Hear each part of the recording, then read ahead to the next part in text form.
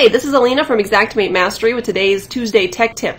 What we're going to be discussing today was a question actually that I received last week, so come take a look.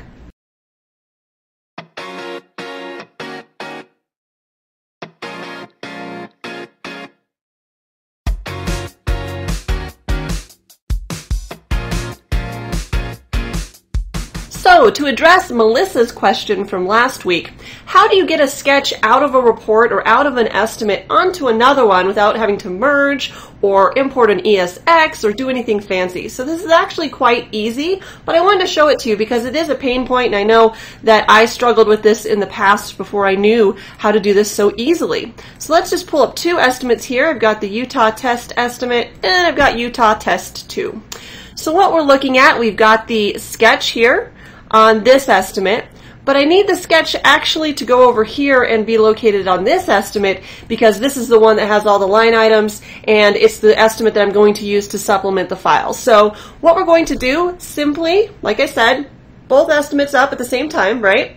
I'm going to left click, hold, and drag this, what's called a lasso in Xactimate, around the roof. Okay, so I don't want you to just click on the roof because what Xactimate does, as you can see, will just select one part. We want the whole thing.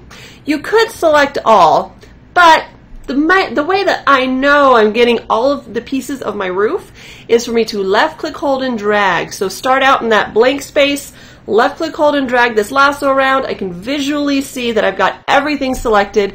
Everything's in blue. Makes me feel really good. So what you're going to do is just go ahead and, it's whatever your style. I like shortcuts, but you can right click and copy or Control C. And then we'll go to the new estimate. Be sure you're in the sketch tab. That's where this belongs. You can right click or Control V to paste.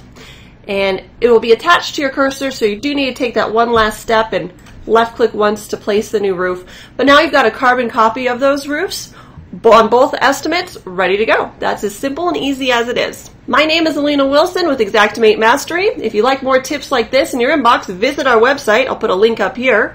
And if you have any burning Xactimate questions, it's just driving you crazy, any frustrations, any pain points, leave a question below and your question actually might become a Tuesday Tech Tip like Melissa's did. All right, guys, have a good week. See you next time.